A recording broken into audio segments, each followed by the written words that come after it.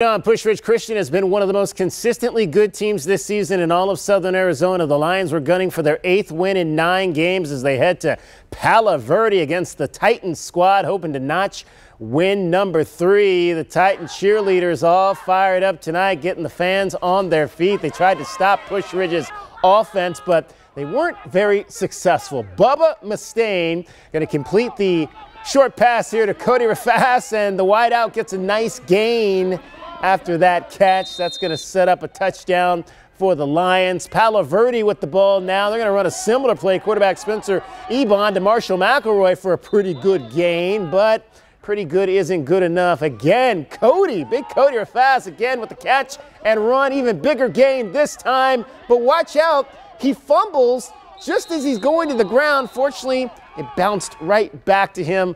Way to stick with it. Next play. Abraham Grajada looks like he's going to get stopped in the backfield, but he escapes and gets into the end zone for the 9-yard score. And it was a big win again tonight for Pusch Ridge Christian Academy. That's right, Coach.